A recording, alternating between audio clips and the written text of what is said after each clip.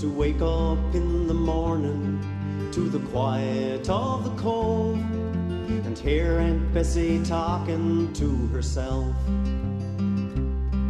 and to hear poor Uncle John mumbling wishes to O'Nell. It made me feel like everything was fine. I was born down by the water, it's here I'm gonna stay. I've searched for all the reasons why I should go away, but I haven't got the thirst for all those modern day toys, so I'll just take my chances with those saltwater joys.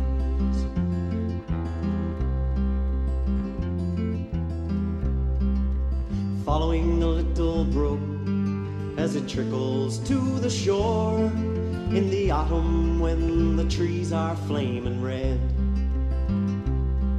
kicking leaves that fall around me, watching sunset paint the hills. It's all I'll ever need to feel at home. This island that we cling to has been handed down with pride by folks who fought to live here, taking hardships all in stride. So I'll compliment her beauty, hold on to my goodbyes, and I'll stay and take my chances with those saltwater joys.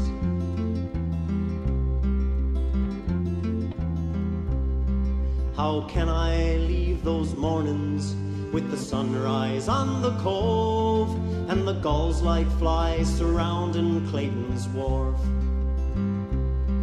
Platter's Island wrapped in rainbow in the evening after fog.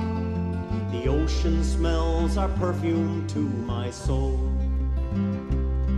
Some go to where the buildings reach to meet the clouds, where warm and gentle people turn to swarming faceless crowds. So I'll do without their riches, glamour and the noise, and I'll stay and take my chances with those saltwater joys. Some go to where the buildings reach to meet the clouds, where warm and gentle people turn to swarming faceless crowds. So I'll do without their riches, glamour and the noise, and I'll stay and take my chances with those saltwater joys.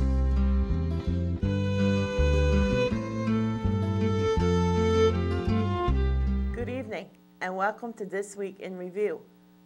Tonight in our stories we have Healthy Commotion Day at the school, cleanup campaign, Liberal candidate Calvin Parsons.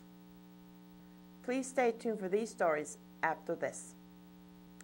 Try your luck and play TV bingo on Wednesday, sponsored by the Lioness Club.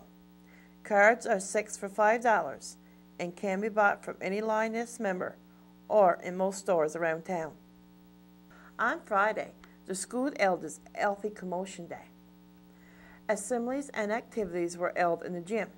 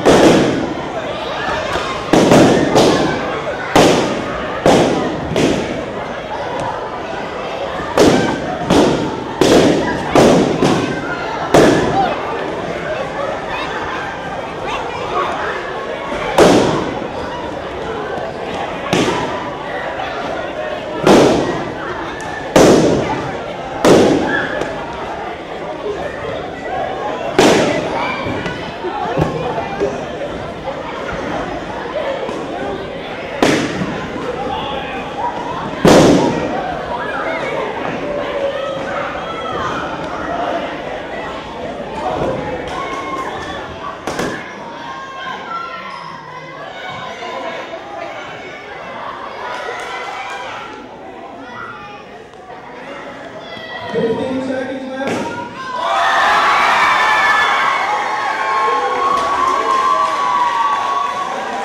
Congratulations to the company.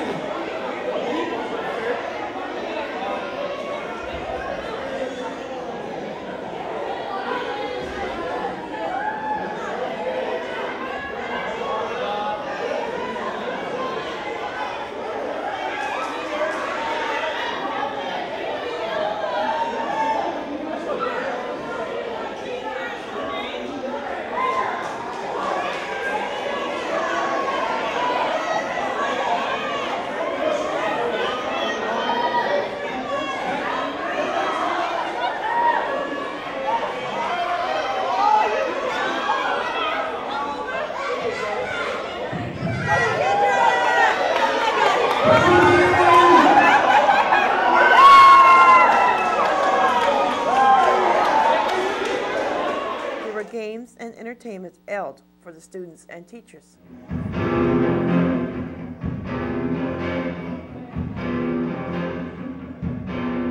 Loving you isn't the right thing to do. How can I ever change things that we are? If I could, maybe I could. How can I, when you are taken from me? You can go your way, go your way. You can call it another moment, another moment. You can go your way, go your way.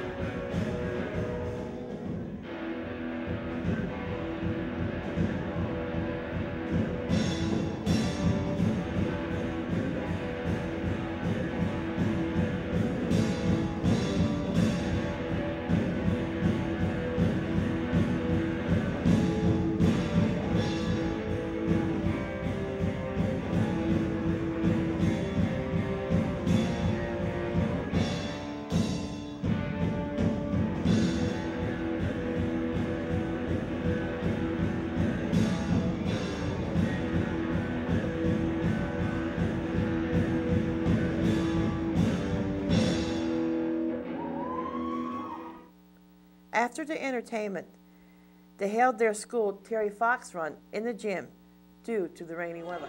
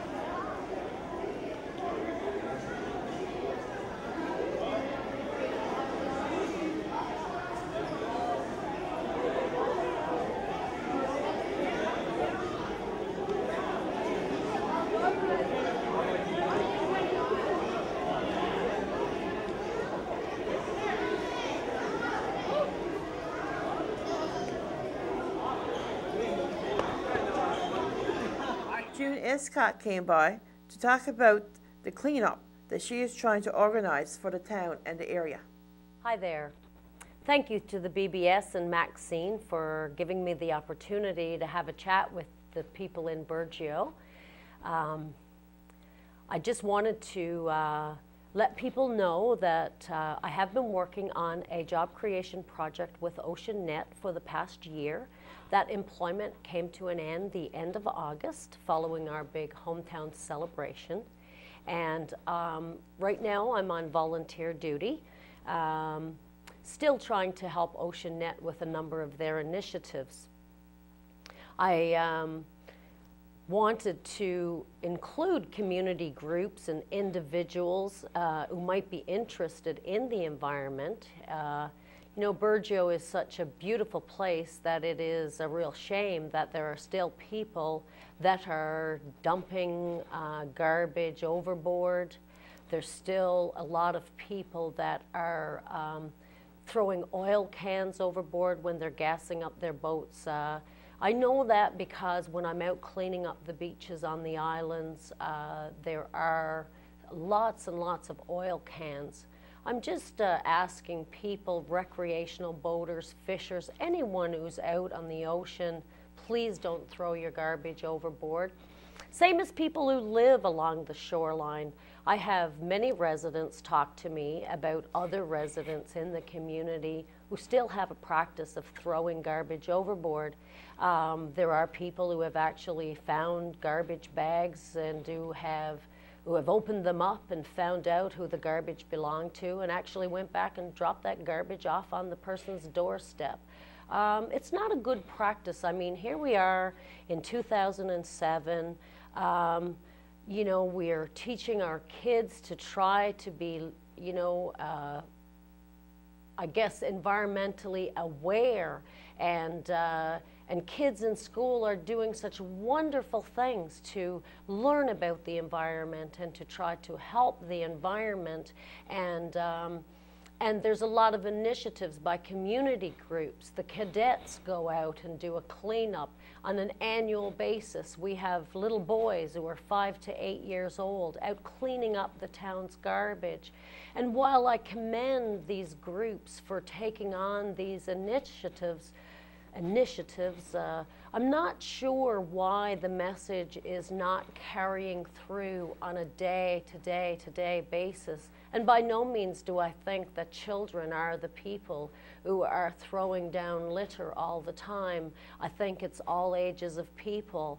And certainly in the most recent past, I have been putting messages on the BBS looking for people to help me with some cleanups. Ocean Net always has annual events where they encourage people to go out, but they do educate by action. And so whether we have a group of 3 people or we have a group of 30 or 300, these annual events will continue. And I guess the reason I'm telling you all this evening is that when I've placed notices on the BBS, I sort of don't understand why I don't even get a phone call from anyone saying, well, can I have some more information? What's this all about? Why should I go out and help you clean up? I think it's everybody's responsibility. I think adults are our main litterers these days. When I see the numbers of cigarette packs in our community that are just thrown on the ground, when I see all of the dog and cat feces lying around still, even though we are trying to clean up this problem, you know, something's happening that the message is not getting through. Now, there may be some of you out there that are saying, well, you know, there's people getting paid for doing those kinds of things. Why don't the people who are getting paid just clean it up? Well, you know, my job with OceanNet, part of it was to deliver programs, educating people about the different programs, and helping community groups to get organized to go out and to help clean up. And you know what? The Tidy Towns people, when they were in our community, the two judges, they were very impressed with the beauty of our community.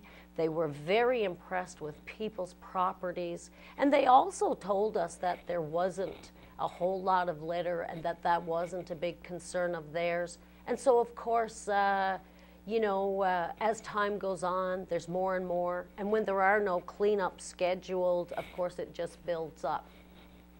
So every year in September, the third Friday of September, is proclaimed OceanNet Day. And so then, until the weather starts to turn a bit cold or to get bad, there are cleanups happening. And OceanNet as a contest, anybody, if it's just a couple of people, a couple of friends or neighbors that wanted to do a little shoreline cleanup just because their house might be near a cove, or it could be a community group like the Lions or the Lioness or our Sparks or our Pathfinders. If some of these groups want to get involved, they would all be entered into the draw for $1,000. And this $1,000 is drawn at an annual Youth and the Oceans Conference. This conference is happening this year not only in St. John's but in Corner Brook. OceanNet has now got people employed throughout the province, and Jennifer Lundrigan, the NEAT coordinator who actually visited us in April during our Earth Day Festival, is organizing the conference in Corner Brook, and we are hoping that a few people from Burgeo will be able to attend this conference. During the spring of this year, the council, the town of Burgeo's town council, had a visitor named Jason Foster come down from Corner Brook. He works with Eastern Habitat, and he's a fellow that's interested in bird stewardship. You know, we've got a lot of birds out nesting on all of the islands, and he's very interested in this, and he's also interested in conservation. And of course, these are not people who don't want you to go hunting. They want you to go hunting. They just want you to have good practices when you are hunting, and also to monitor the birds. I do believe our ground search and rescue group actually takes on a project where they go out and they build boxes and they protect the eggs from the gulls and other, I guess, things that might hurt those eggs. And Jason Foster is interested to come down and visit us again. Just previously, last Sunday night, I do believe Mayor Reid did mention that Jason Foster might be down here around October 11th. And when I spoke with Jason and asked him, might he be interested to come down with us to do some shoreline and island cleanups, he agreed. So I just want to tell you all this because I do know that there are people in Burgeo that might be interested, you know, to go with us out in boat. We've got 3 boats available. And this coming Wednesday and Thursday, the 3rd and 4th, the weather permitting, and we don't get any major wind, a group of us, a small group of us, will be traveling to some of the islands to look at some of the bird population and also to see if there are things that we can clean up on the beaches and the shorelines. So I'm here this evening this week in review. Again, like I said, thanks to Maxine for allowing me to do this on a regular basis, to come and chat with you this way. we're still looking for people that would come out and help us. Now, I know that some of you might say, well, I've got a bad back, or I can't do this, or, you know, it's not my responsibility. But I am asking residents that might be available throughout the daytime, Wednesday or Thursday, to give us a call and let us know if you're interested. You might want to just accompany Jason Foster and let him know your opinions about the bird populations. He's very interested in what things used to be like years ago, what they're like now, and of course so are we. The town of Burgeo has a proposal to the federal government to possibly have us designated as a National Marine Conservation Area. This would be a very exciting project were this to come to fruition here in Burgeo. And of course, partly what I'm doing as a town councillor, as a volunteer with OceanNet, as a person who's an environmentally friendly person, I just think that we could present our community and our coastline in the best way possible. And that is litter-free, garbage-free, because it's not just a little bit of litter that is like a chip bag blowing in the wind or a shopping bag. It is actual dumping. I mean, just a couple of weeks ago, I had a person tell me they were up very early in the morning and some people took a truckload of stuff and just dumped it over the edge of an embankment right in her area. You know, it doesn't matter what time of the day you decide to do something like that. You should be aware that there's always somebody watching. And, you know, certainly we don't want to be going out into the community and giving out fines or writing letters to people saying you should be doing this, you should be doing that. I'd just like to say thank you to all of those people who do come out and help. And I'm just kind of asking some other people as well to come out and help out. But if you see someone that is illegally dumping or throwing litter on the ground, then why not just try a healthy, friendly challenge to that person and say, this is not acceptable in this day and age. Anyway, it isn't all serious stuff. When we go out to clean up a beach, we do provide refreshments, we have a little bit of a lunch, and we always have door prizes. So if you'd like to come out and take part, there is a little bit of fun and enjoyment to these cleanups, and of course, we get to enjoy the great out of doors and the fresh air that we are so blessed to have in the town of Burgeo and the surrounding area. So I hope to hear from you. My telephone number is 886-2069, or you can email me at june@nfld.com. I sure hope to hear from you. Even if you can't go on a cleanup and you just want to talk about this very large issue, please give me a call. Thank you and good night. Calvin Parsons, the Liberal candidate, came by the studio to talk a little about his campaign. Good evening. My name is Calvin Parsons and I'm the Liberal candidate in the upcoming election, which is going to be held on Tuesday, October the 9th. I'm pleased to take this opportunity to speak with the residents of Burgeo and once again ask you for your support as your candidate in this election. I'd certainly first of all encourage all residents to get out and vote on voting day. It's a special privilege to have the right to vote, and I would encourage everyone to do so. We've established a Liberal headquarters in your search and rescue building here in town on Main Street, and if anyone needs any information whatsoever, rides to the polls and so on, or any information about the voting process, please feel free to drop by. And if you wish to volunteer and help out, we have quite a team on the go here. Please feel free, and we'd love to have you come out and give us the hand.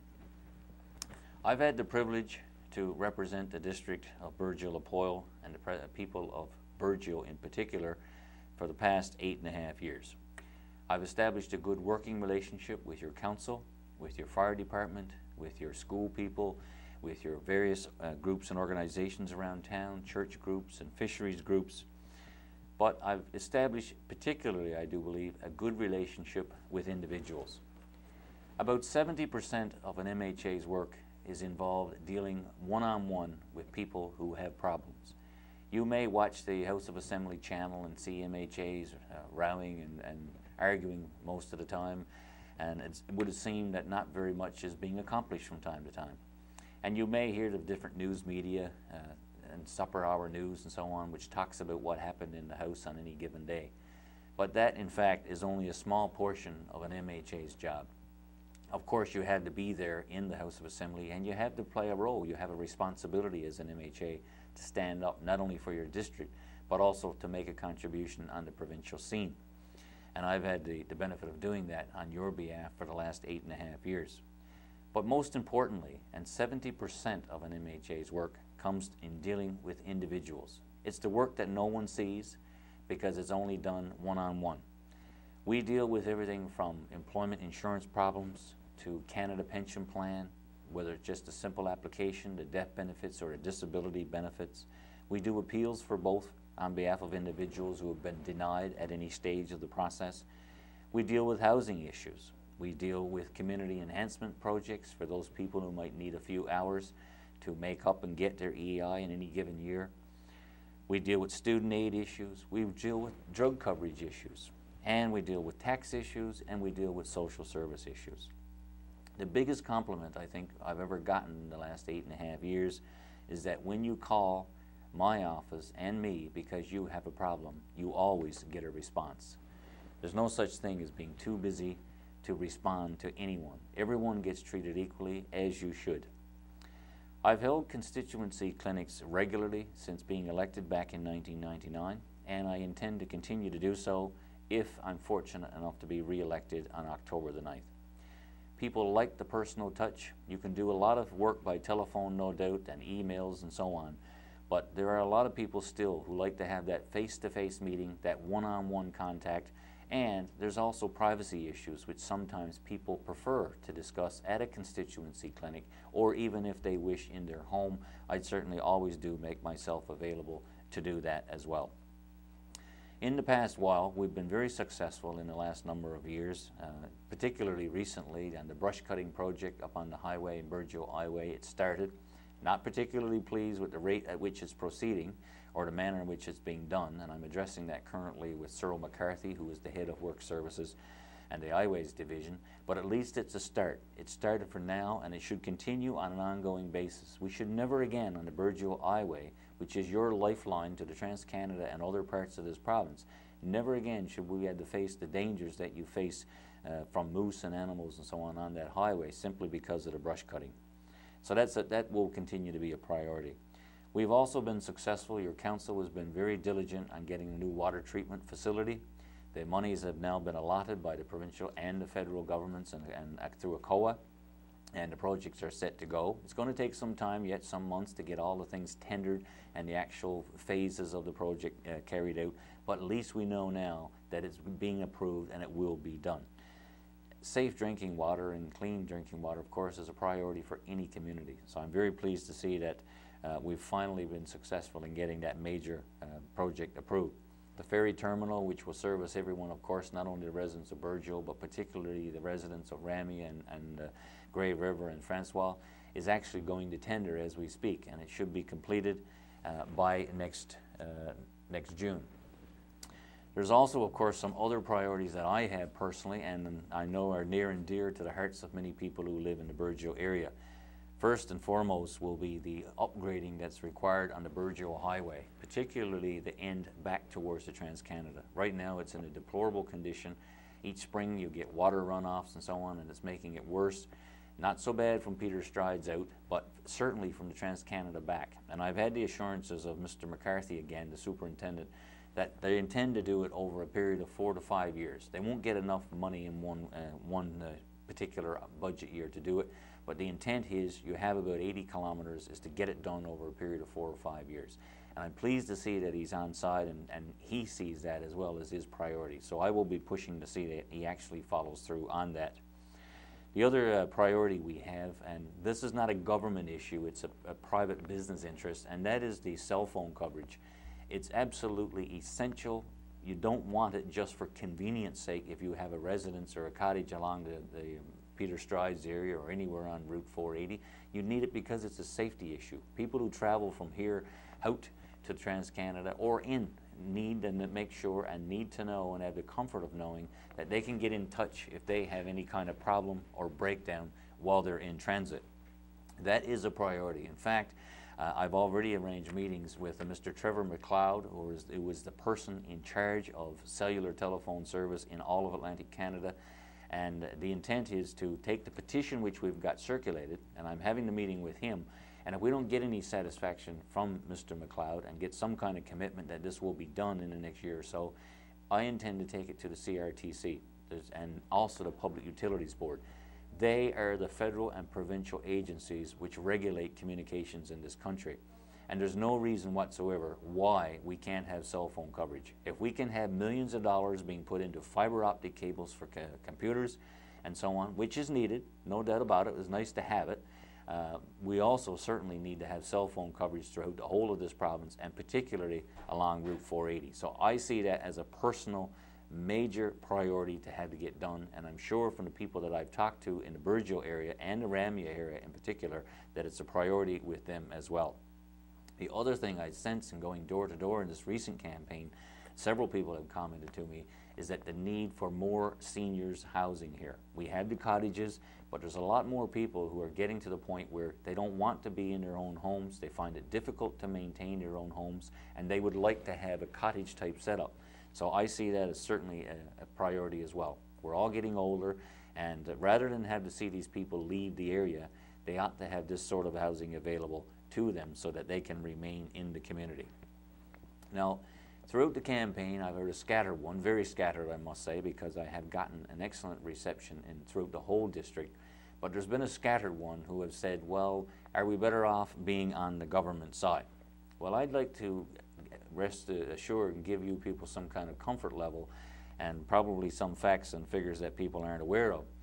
I've been in politics now for about 8 years. I've had the benefit of being in government for 5, almost 9 years, and I've been in opposition the past 4 years. While in opposition these past 4 years, there has not been not a single solitary town council or local service district request that has been put through me and my office that we have not been successful on. It's not a case of where you sit or what your political stripe or your political color is. It's a matter of the level of preparation that you take to your work. It's how well you put your proposals together, and it's about how persistent you are in pushing those proposals to see that they get done. I don't take no for an answer, whether it's brush cutting, whether it's ferry services, whether it's healthcare issues, or it's educational issues and student aid issues that concern my district. I stand up for the residents of Burgeo-Lapoil. I stand up for the residents of Burgeo in particular. I speak out for the residents, and I will continue to do so. I don't make commitments. I certainly don't make promises that I can't keep. The only promise that I'll make is that whenever you have a problem, the same as you've had at any time in the last 8 years, I will be there when that phone rings and you have an individual or a personal problem and you need help. I therefore respectfully request your support on October the 9th. Thank you. This concludes our programming for tonight. Thank you for watching. Good night.